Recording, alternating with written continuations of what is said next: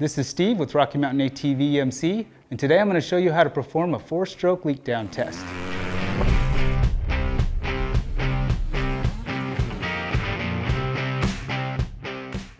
Diagnostics on a 4-stroke engine is a mystery to most, and performing a 4-stroke leak down test will give you a good indication of what the engine is doing and hopefully eliminate a lot of the guesswork before you have to take it apart.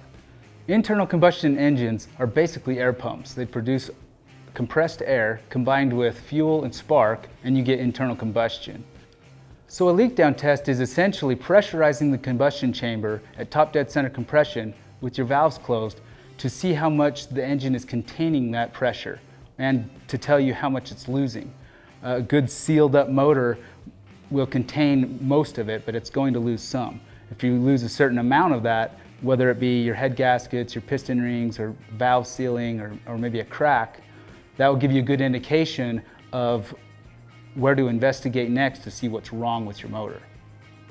Not all manufacturers will provide a leak down test procedure or spec, but as a general rule, a leak down test procedure is widely used in the industry as a diagnostic tool. In general, a healthy 4-stroke engine will have less than 10% leakage at 100 psi. But if the specs are available in your service manual, always refer to those. To do this test, you need quality tools. Today we're going to use this Motion Pro 4-stroke leak down test that you can get here at Rocky Mountain ATV EMC, along with a basic hand tools, rags, gloves, safety glasses, and you're going to need a consistent supply of 70 to 200 psi of compressed air. So always refer to your OEM service manual for proper procedures, safety information, and specs. First, I like to start with a clean bike. I don't want dust or dirt getting into anything that I don't want it to be in. Next, you need to remove whatever's necessary to gain access with the spark plug. On this particular bike, we'll need to move the seat, shrouds, and gas tank to gain access. Now let's remove the spark plug cap and spark plug. Now we need to find top dead center compression. This would be a good time to refer to your OEM service manual for that procedure. On this bike, we just need to remove our timing plugs, rotate the motor over, and line up our timing marks. But it's also really easy to just pop off the valve cover on this and rotate it to make sure that we're on the compression stroke. Now Motion Pro suggests that we perform this test while the engine is cold, but it's always a good idea to follow your tool's specific instructions. So this Motion Pro kit comes with 3 adapters. Just make sure you pick the right one that fits in your spark plug hole.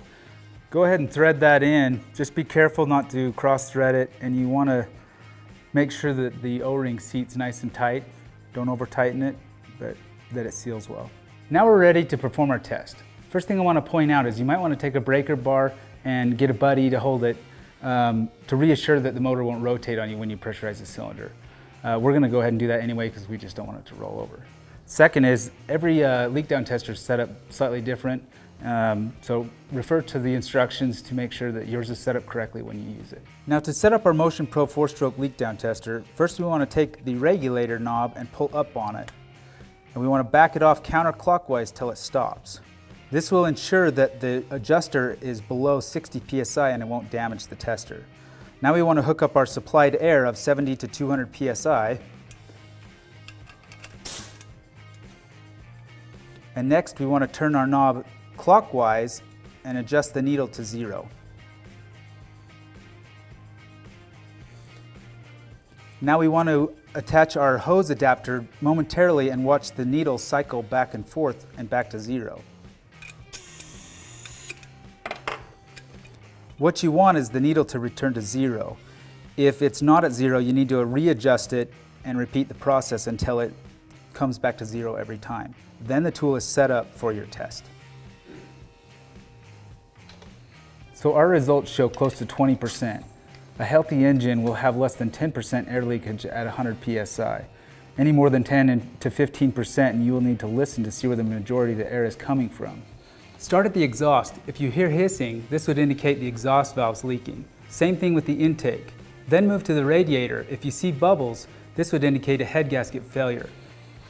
And lastly, we move to the crankcase. That's where the majority of the hissing was for us, which would indicate that the piston rings are bad or maybe a crack. And that's all there really is to performing a 4-stroke leak down test. If you need more tools like this or parts, come visit us at RockyMountainATVEMC.com. And don't forget to subscribe to our YouTube channel. This is Steve. Catch you next time.